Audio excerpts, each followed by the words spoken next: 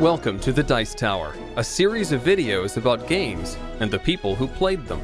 And now, here are your hosts, Tom and Holly Vasel. Welcome to the Dice Tower! Yes, welcome to the Dice Tower. I'm Tom Vasel, and this is Rob and Holly. Today we'll be talking about kids' games again. And we're at 3 games today. In kids' game, theme really is king. But it's really neat when the game can come together and kind of add to that theme. And I think it does that in the 3 games we're going to talk about today.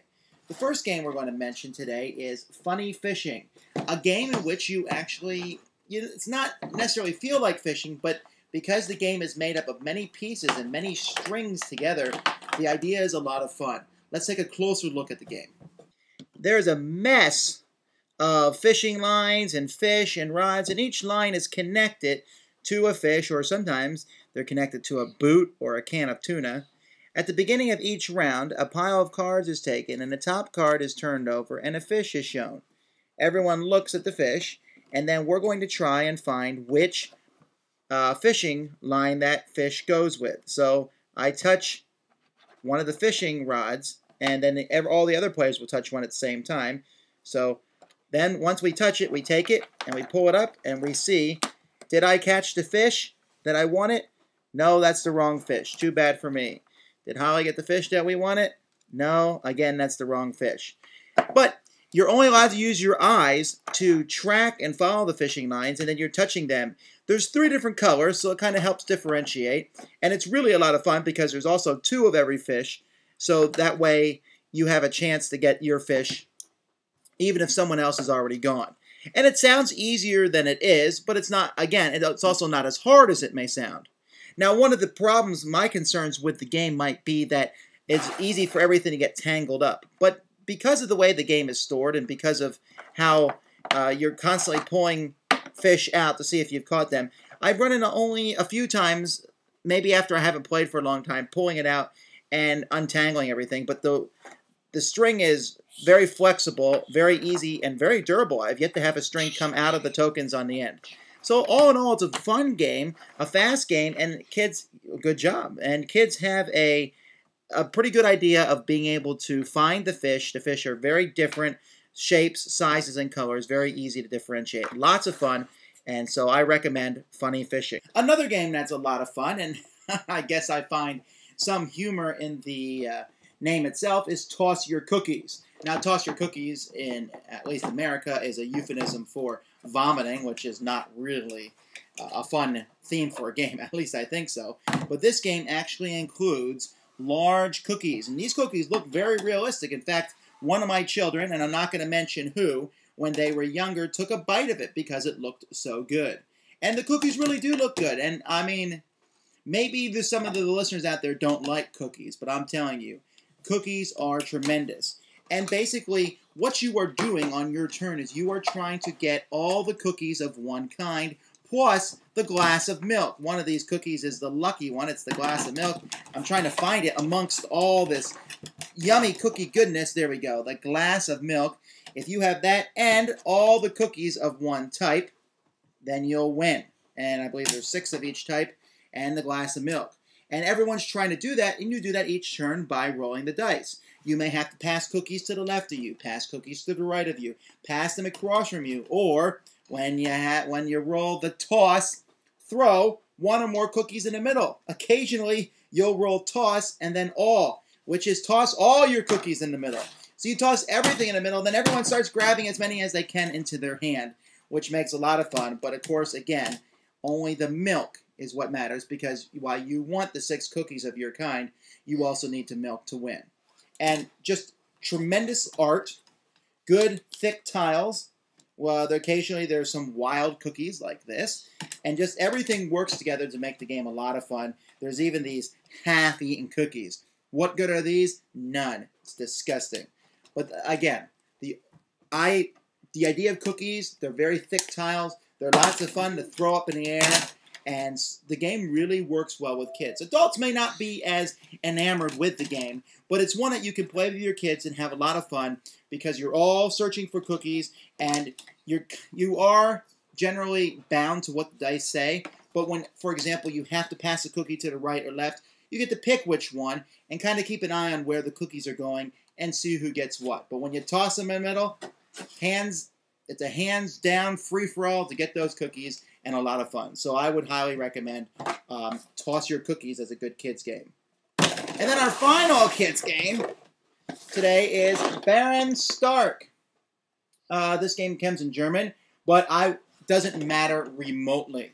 This is another dexterity game, and it seems like I've been talking a lot about these, but one that I find highly entertaining, and you'll see why. Let's take a closer look. Here is Baren Stark, the bear, or the honey bear, looking to carry around different piles of honey on top of his little wooden crate container here. Basically, the game works like this. On your turn, you roll a die, and it will say from 0 to 3. So I roll the die, and I move the bear 1. I look at the disc at where the bear landed, and this is placed randomly, and it has white flowers.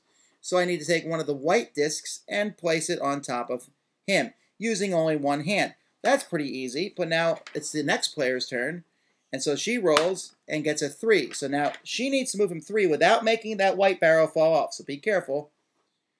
1, and I don't know why we're moving counterclockwise, but keep going. 2, and then one more. 3, and of course we don't want, okay. Now, she had to reach all the way across the table. I wouldn't normally make it like that. And that, most of the time, if she had made the barrels fall off, then she would have to take the tile on which the bear lands, and once a certain amount of people get tiles, the game is over, and whoever has the fewest wins. But let's say she did land there, then that's a purple flower spot, so she'll take a purple one and put it on top of the other pot. And now it's my turn. And now I have to roll the dice, and I roll 1, and I have to move it without making either one fall. Here I land on top of a green patch, and I add a green barrel to him. And you can see that the game gets harder, obviously, the more of these. Fortunately for Holly, she rolled a 0, so all she has to do is put another green one on. Now don't make them fall. Alright, now it's getting tougher, and so I roll the die, I get a 3. I have to move these without making either one fall. 1, 2, 3, I landed on the red, so now I put one of the giant red flower pots. And you can keep going until eventually it falls. Or if you get them all on, then to moving it and taking them all off, but I highly recommend that you don't. Now, this is a game that works exceptionally well with both kids and adults. There's a couple reasons for that. Kids are going to like the idea of stacking the honey pots, of moving the bear. You can kind of tilt it in their favor by letting them use 2 hands or what. But even with adults, you don't have to use this square base. Instead, you can use a round base, which just does not fit as well. And adults can do all kinds of crazy things. For example, if I'm yellow and now it's my turn, I'm placing the red, I might place the red off kilter as far as I can so that the next player has a much harder time moving it. And you can get some really crazy, deliberately placing the barrels in such a way that it will make it fall for the next person. And that's, to me, is a lot of fun. And again, it's probably best with children, but adults can try it out and have a lot of fun, and I think it's one that you can play with your kids and be on a very even keel with them. So here I got 3 kids games that I think are exceptionally good. Funny Fishing, Toss Your Cookies, and Baren Stark.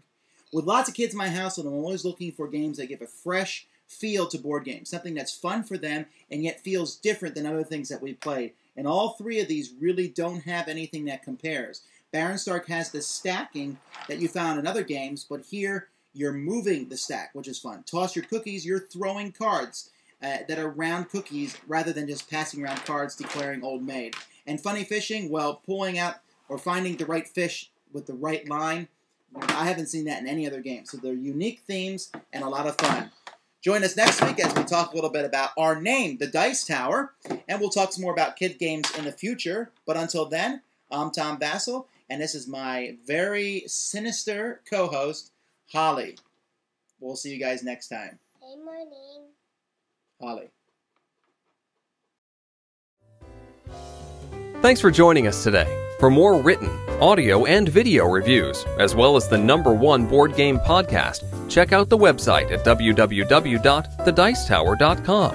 Until then, this is Eric Summerer, and you've been watching The Dice Tower.